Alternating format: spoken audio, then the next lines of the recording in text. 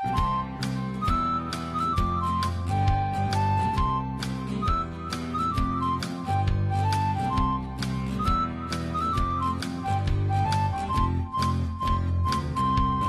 the Andy Griffith Show, Facts and Trivia, with your host, Bob Snap.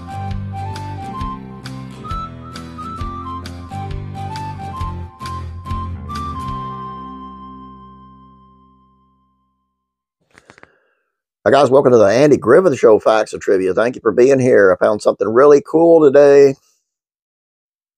The most mysterious shop in Mayberry. This is really weird, and I didn't know about this. I swear I didn't catch this. I just found it. So here we go. Fans of the Andy Griffith Show can finally recall the names of many shops and businesses in Mayberry. There's Floyd's Barber Shop, where all the boys get their hair cut. Walker's Drug Store, where Andy met Ellie. There's the Fix-It Shop, where you can find handyman Emmett Clark.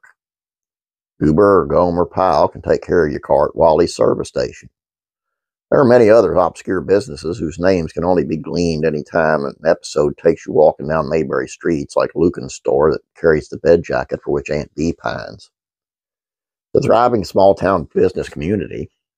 But about all the shops that we never got to go inside, there is perhaps one storefront the Andy Griffith Show fans have been puzzling over for decades. A glimpse during the first season episode, The Inspector, a shop across from the jail, has a name that read like nonsense. ERHAJWZKB, the sign says. You can catch it about 13 minutes into the episode as State Inspector Ralph Case storms out of Andy and Barney, out of the courthouse. Case was found many violations inspecting Mayberry's jailhouse and leaves in a frazzled hurry to report the infractions. When the door opens, you can spot the curious shop name, and if you do, you'll wonder what on earth could this odd string of letters refer to. One fan of the Andy Griffith Show, Paul Mulick, who was named as a trivia expert in the Andy Griffith Show book, is credited as finding the answer. He said that it is an early episode. It aired 26th overall. The production did not yet have the Mayberry backdrops established. What we're seeing in the scene is an old backdrop borrowed to cut costs when filming the Inspector episode. He said he recalled the full name on the shop sign was the Peter HAJWZK building. I'll put that up there for you. And that backdrop must have been created for some long-forgotten old movie he wrote. Perhaps some had speculated that the old movie might just be the 1959 Samuel Fuller World War II film Verboten, which was filmed on the familiar RKO 40-acre backlot that became Desilu Studios. A.k.a. the Mayberry set.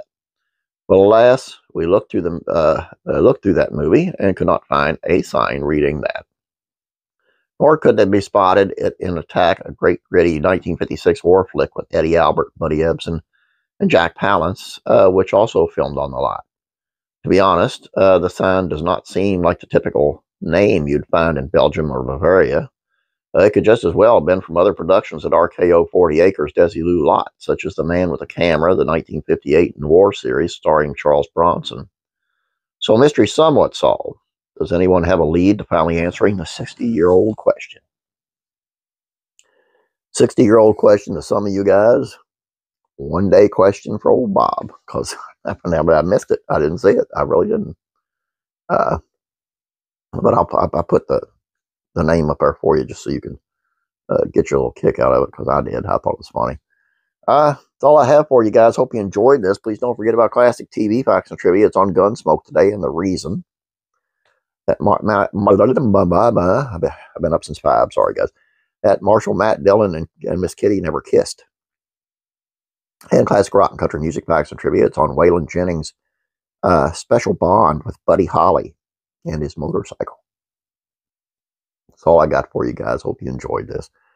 Please don't forget to subscribe, and please don't forget to like this video. You guys have a great day. God bless, and I'm praying for you.